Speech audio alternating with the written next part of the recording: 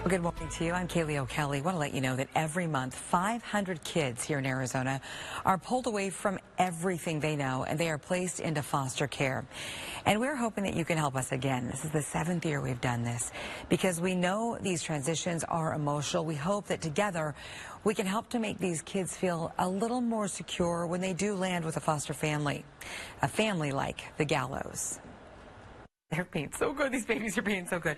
Caroline and Hank Gallo love kids. I would do it forever, but as long as I could, I should say. I know. Raising 4 biological children of their own. From 35 all the way down to 16. Then fostering a total of 23 kids so far in 6 years. They're all footprints on the door. You can see them when you go up.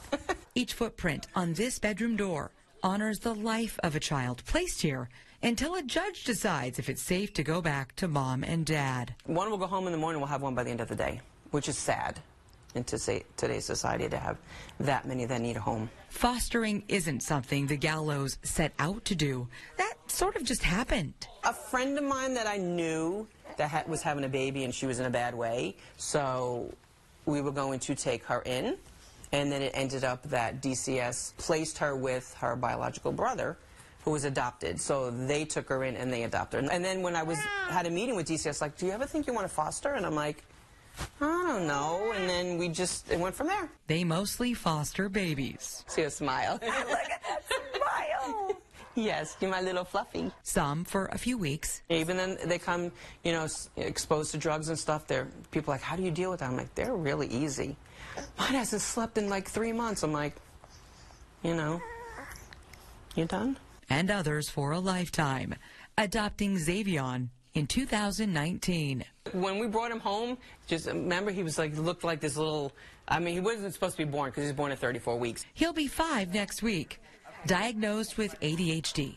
On the autism spectrum, doctors said Xavion was nonverbal. I'm going to take my shoes off. That's cool.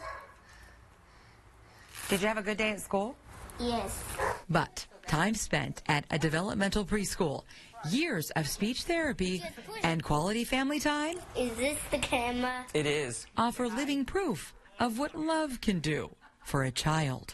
And then, of course, you know, when Mom had another one, we're like, well, we'll just take him too. Given little chance of survival, born at just 24 weeks, and told he would have a lifetime of medical issues, the Gallos adopted Marcus.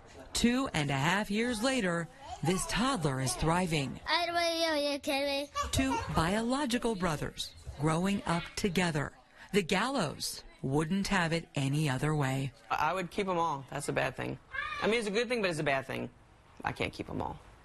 But it would sure be nice, wouldn't it? It would. I mean, I would need a bigger house.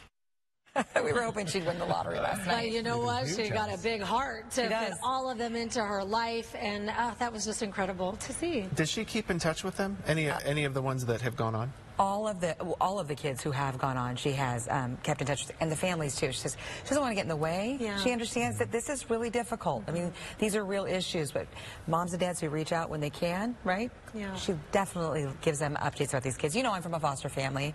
I was lucky to have parents who took kids in, Yes. right?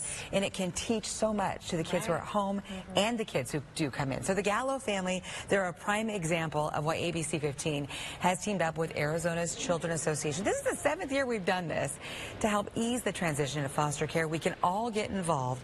Donations for these Just For Me bags, they are being collected right now at American Furniture Warehouse. They've got a new location. It's the one in North Central Phoenix, and they've also got a location in Gilbert and Glendale, but they need baby wipes, personal care items, also a journal, again, anything that's sort of a comfort item to help these kids. So again, drop it off American Furniture Warehouse or donate online at abc15.com/kids.